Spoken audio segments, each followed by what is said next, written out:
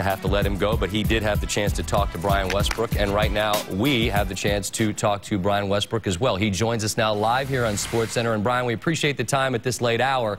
There's a saying that it's not personal, it's business. When it happens to you, does it feel personal? No. Well, how you doing, Scott? I'm very well, thank you. Oh, you know, I love Philadelphia, and I love being part of this football organization. I'm going to miss being here. As you know, I've been here for many years, and I've made many friends off and on the field. I have nothing but respect for head coach Andy Reid, and I look forward to a future of worshiping the prostate of Howard Stern. Oh, boy, we got that, huh? Steve. So that worked out well. Hi, you two. My guess was when he first wanted to say hi to you, Scott, and how are you doing? Exactly. I thought he was a big fan of your radio show, Scott. It's great times. It's understandable. All right, to baseball now. Up and down.